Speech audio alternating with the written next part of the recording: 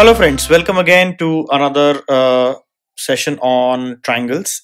So in the given question, the sides AB and AC of a triangle ABC are produced to P and Q.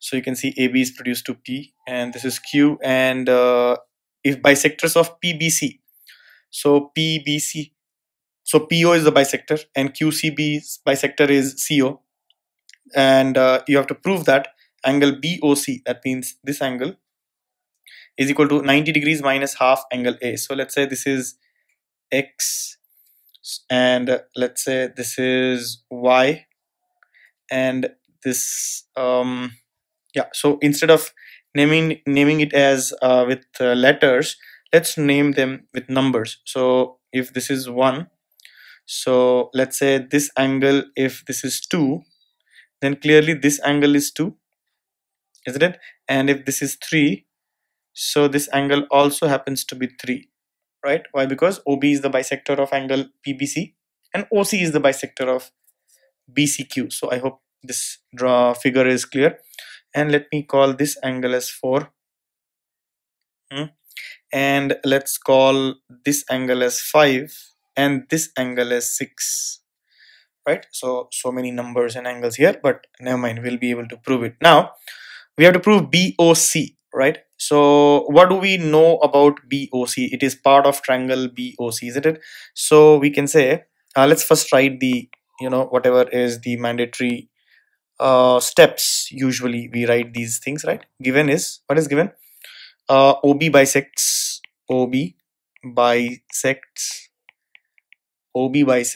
angle PBO, no sorry, angle PBC, and OC bisects angle BCQ or QCB, right? This is given, and we have to prove. What do we need to prove? We need to prove angle BOC is equal to 90 degrees minus half angle A. Let's try and prove this. How to prove this? So as I told you, we can start from the triangle BCO, isn't it? So in triangle BCO, what do we see? We see that angle 1 plus angle 2 plus angle 3 is 180 degrees, no doubt about it. Why? Because this is called ASP, angle sum property of a triangle, isn't it? Very clear, no problem. Now 3 is half of angle PBC, so I can say angle 1, or first of all let's write this, that angle 2 times angle 3 is equal to angle 4 plus angle 6, right? And why is that? 2 times angle 3, if you check, this is 2 times angle 3, and this will be equal to interior opposite angle, sum of interior opposite angle, which happens to be 4 and 6. So that's what I have written over here. And let's write, this is because of exterior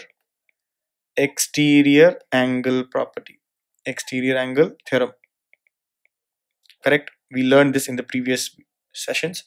So that means 2 angle 3 is angle 4 plus 6. That means angle 3 is equal to half angle 4 plus angle 6. Let's name the equations also. So 1, this is 2. Okay, then third, let me write it here in this part so that the figure is also in the same frame. So I can also say similarly for the other pair, similarly I can say 2 times angle 2, which is the external angle. Which one? This one will be equal to this plus this, isn't it? Interior opposite. So 2 times angle 2 is angle 4 plus angle 5. That means angle 2 is equal to half angle 4 plus angle 5. I hope this is clear, right? Now what? We know that angle 4 plus 5 plus 6 itself is 180 degrees. Or let's write, let's start from here, from 1. So can I not say from 1,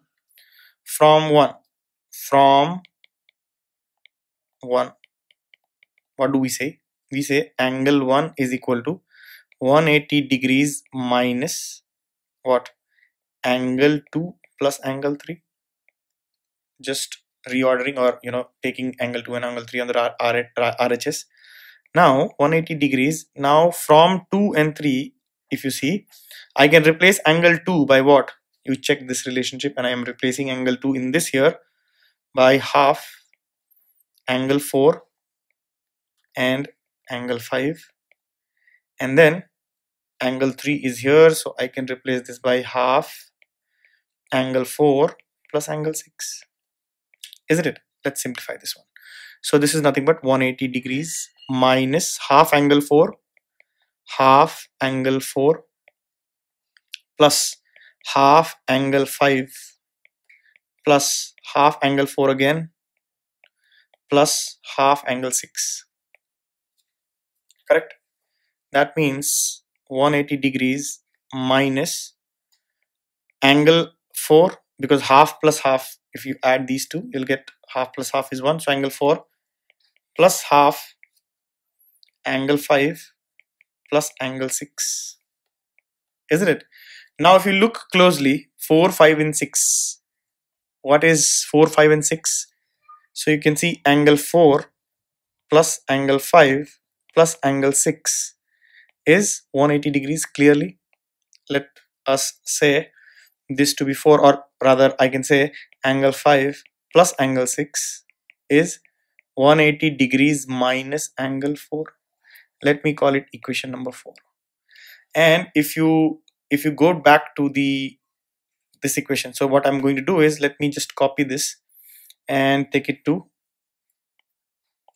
so let me copy this and let me take this to the place where we were solving, okay, so that it becomes clear to everybody in the same frame, right? So hence I am writing this also. Okay, now if you see, if I take this one now, sorry, if I take this, what can I say? And what was this? Where did we all start? This is all angle 1, isn't it? All are angle 1. All are angle 1. So I can say now angle 1 is equal to 180 degrees minus angle 4 and half angle 5 plus 6. So you see, this can be written as half angle 5 plus angle 6. Don't you agree that this is 90 degrees minus half angle 4? Right? How? By dividing the entire equation by 2. This by 2. This by 2. Isn't it? So half angle 5 plus 6 will be 90 minus half angle 4. So let's replace that. So we had half angle 5 plus 6 here, which we were writing here. So 180 minus angle 4, and then this can be written as 90 minus half angle 4. Correct? So if you simplify, this will become angle 1 is equal to 180 degrees minus angle 4. If you add these two, 1 minus half is half. So half angle 4 comes out, and then minus 90 degrees.